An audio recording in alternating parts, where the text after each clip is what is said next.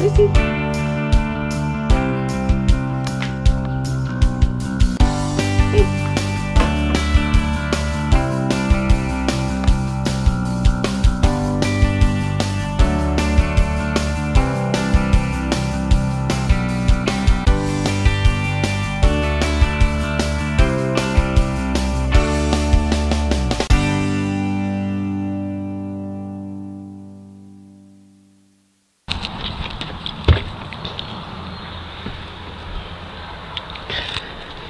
Let's talk about vegan dog food.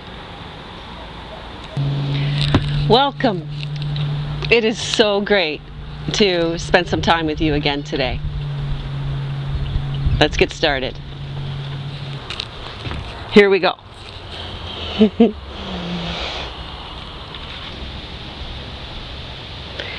A big, hot, wonderful summer day coming at you from Canada. We're at 29 today. I will take every degree of that. I love it. Now it's a little bit windy here today and there's a little bit of traffic. I'm going to push through and hope that the audio sounds okay.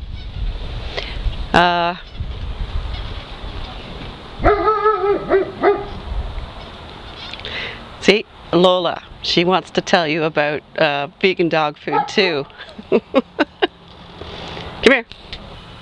I want to start with the obvious. I am not a veterinarian and I'm not an expert in nutrition for animals, but what I am is an owner of animals that cares about what I feed them. In the same way I care about what I eat, I care about what they eat. And for me, that only makes sense because they can't open the fridge and make their own meals. They're kind of like children in that way. They can't we're responsible for what they consume. They're at our mercy, and I think it's our responsibility to check into that, to feed them the best that we can afford and the best way that we have. What do you think? All three of my pets are rescue animals. Both of my dogs I didn't get as puppies. I got them, they were older. People don't want them. My little white dog, Lucy, she was 6 years old when I rescued her. And Lola, my long-haired German Shepherd, she was a year old. The cat showed up on my front door literally about 2 months before Christmas, and it was just a litter that was dumped in the community where I live. For me, my dogs and cat are like family. They bring a lot into my life. I care about them deeply. I don't want to harm them. I want to feed them the very best that I can afford, and even what I have time to do. You see, I have found that there are three main issues to vegan dog food or feeding your dogs a homemade dog food. One is obviously time. Now time is, I mean, that's obvious. You either think you have it or you don't. It's a legitimate concern. I can only say when you get into a routine of doing it and you figure out one that works, it is just something that's added to your week, and you do it. You feel better about it when you're feeding them this way, but you know, I understand if you feel time is going to be an issue. I know besides my recipe for dog food, I know High Carb Hannah. She has one she does in the Instapot, which is really quick. So you can always look that one up and do that if you're really, really concerned about time.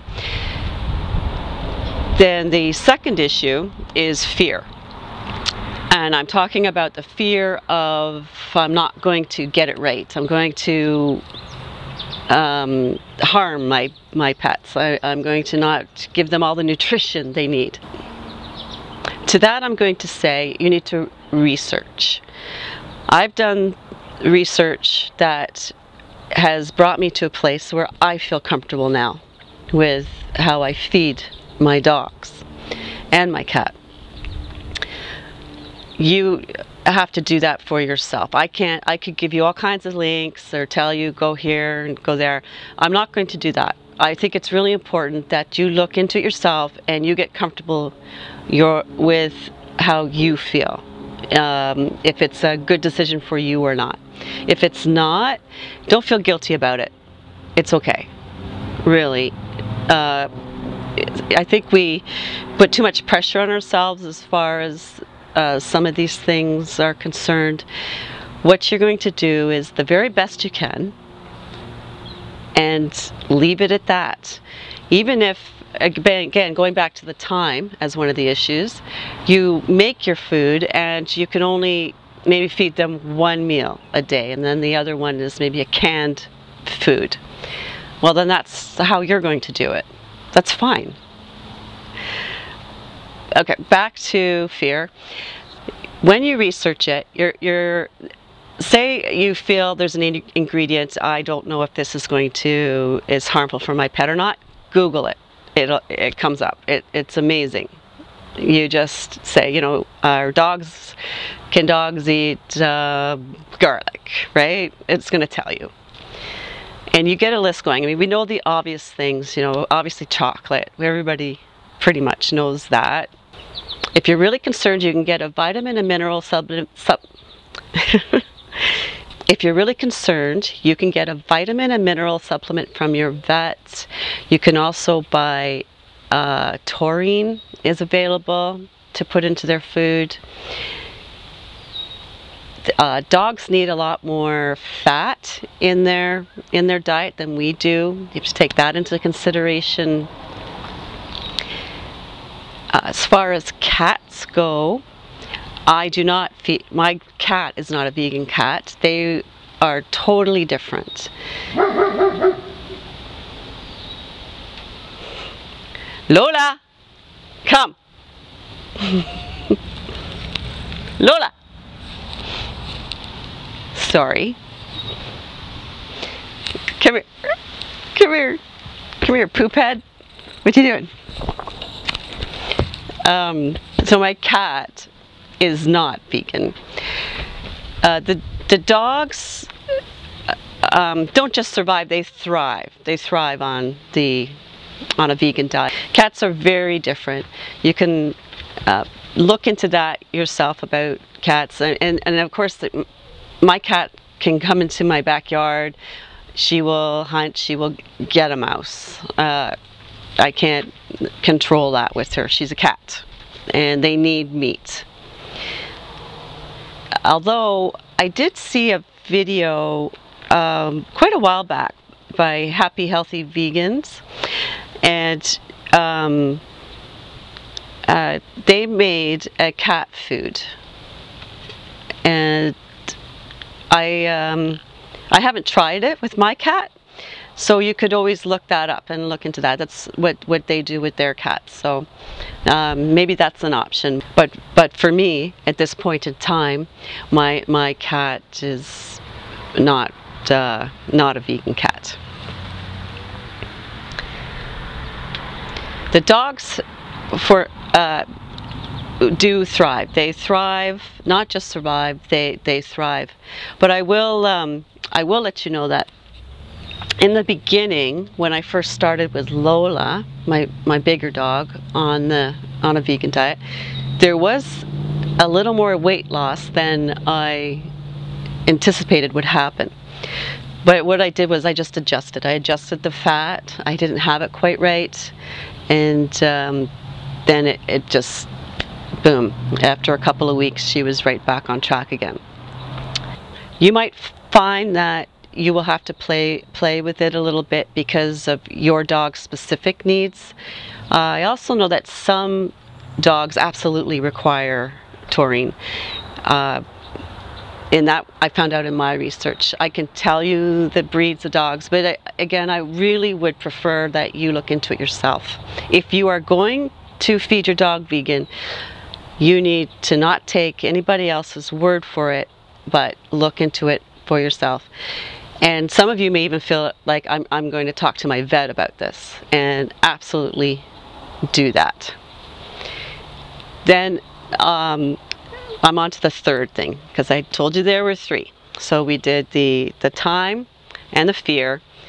And the third thing that people have an issue about is abuse. It's considered abuse.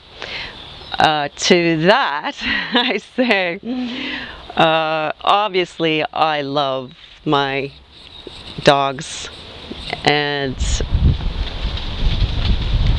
sorry, it's just a little windy. I'm not sure if the audio is picking that up. Let's just wait a second.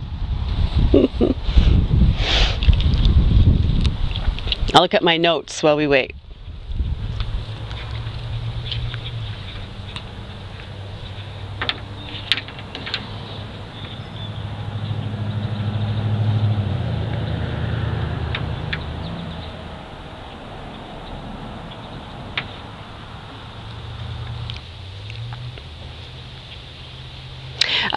Yes, the third point, abuse.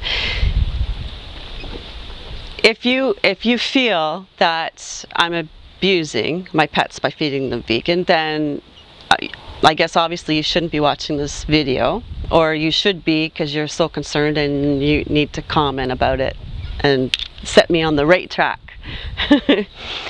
I respect your opinion on that. Everybody has their own journey in areas that have to do with the vegan lifestyle. I have incorporated it to include my dogs. I love them dearly. I've done the research, I've been responsible, and this is what I'm choosing to do for them right now. I have never felt comfortable with what the dog food industry supplies for our pets. It has always concerned me. I'm not going to get into right now all of the issues with it. There is, however, a really good documentary right now on Netflix called Pet Fooled. A good one to watch to educate yourself about the dog food or pet food industry. One thing I learned from that was it's better to choose wet food over dried. It's less processed and makes sense to me. So even now, I make their food all the time, and sometimes if I've run out or I'm feeling lazy, I will have the best quality wet food that I can afford. I will have a little stash of that for an emergency, or just to help supplement their diet, because even I feel sometimes that a little insecure about if I'm meeting all their needs. And I think that we just want to do the very best we can for ourselves, for our pets, for our families, because these are things that we care about in our lives. These are people we care about. They're animals we care about, friends that we care about. And that's not a bad thing. That's a good thing. It's an honorable thing. And I encourage you to look into it, do what is comfortable for you. I think that's everything I can talk to you about today about it. Thank you for joining me. So I want to thank you for joining me today. I really hope I helped, and even more so, I hope I've encouraged you to look into it or give someone's recipe a try. If not mine, then somebody else's. Research Don't be, too worried about getting it wrong. You'll work it out. It's going to be okay. Don't worry about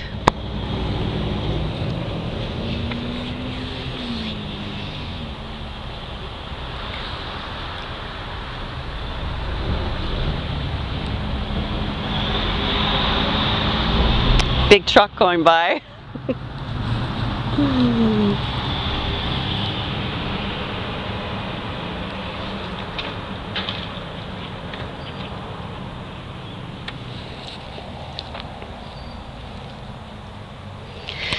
Don't worry about the naysayers or haters or people that are going to have strong feelings saying you're abusing your pet, because the intention is not to do that, obviously.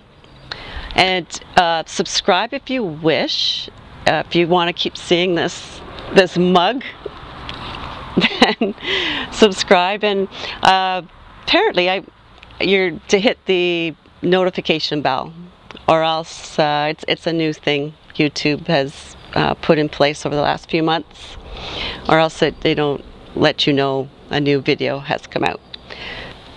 I will see you in my next video making the dog food. Take care and go out and bring some joy to the world. See you later.